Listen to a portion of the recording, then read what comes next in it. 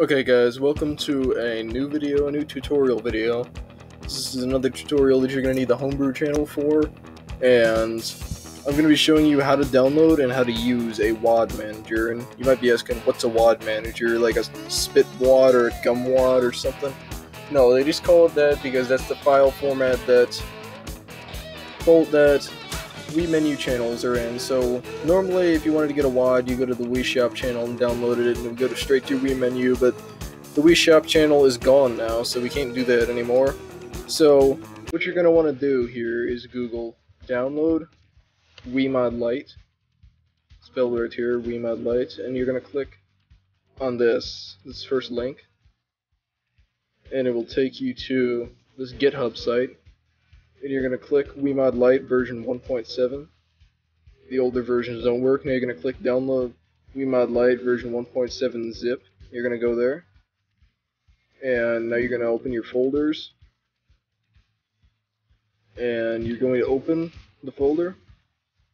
Alright. And there's going to be an apps folder. You can open that. And then it will take you to this. Inside is Wii Mod Lite. You're going to drop that in your apps folder over here. I accidentally copied it twice. I didn't mean to do that, so my stupid ass copied it twice. You probably won't copy it twice though. So now you can eject. It let me. There it goes. The Wii Mod thing. What you're going to need to do is right click to open a new to make a new folder.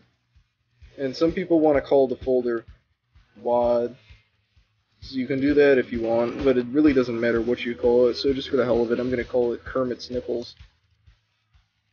So inside of the Kermit's Nipples folder, you're going to have to put a WAD in there.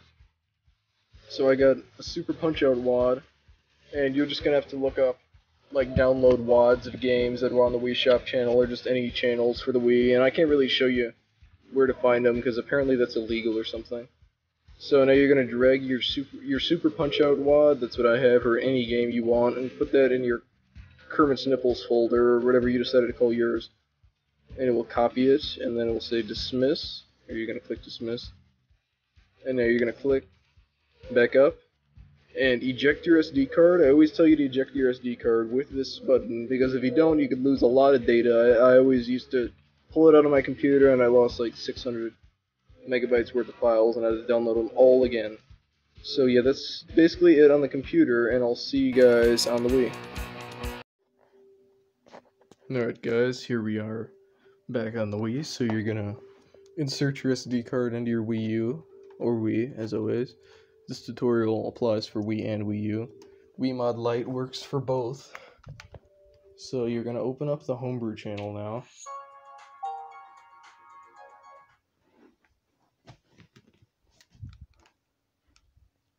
And you're gonna, now you're gonna find Wii Mod Lite on here.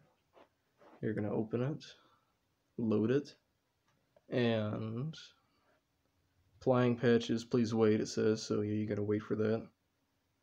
It always takes a little bit of time. Okay, so now it says iOS is WAD Manager, App Loader. You're gonna go press down on the D-pad for WADs. Wii SD slot is what we have it in, or USB or whatever. So Wii SD slot for us. And now we're gonna go down to our Kermit's Nipples folder that we created. And inside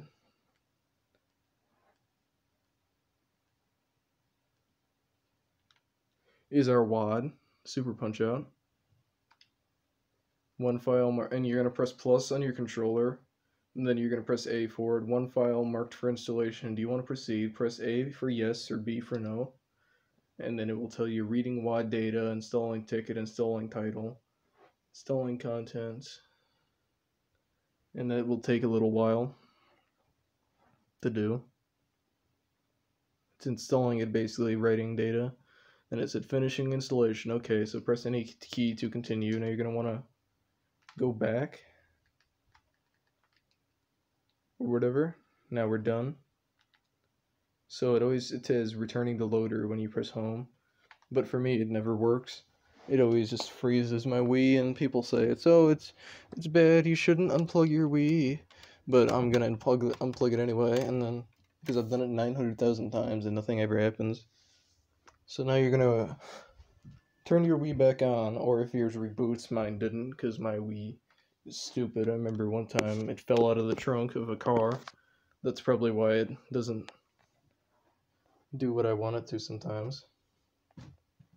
Probably why it doesn't do what I want it to sometimes. Stupid thingy. So now you're gonna go back to the Wii menu, or your Wii will just turn on and go to the Wii menu if you have the Wii, which I don't have the Wii U. I don't know why I keep saying that, but now when it turns on, just wait a second for it to, and press A, and if everything worked correctly, then now we can play Super Punch-Out or whichever game you chose. So I hope this tutorial was helpful to you guys, and have a very good day.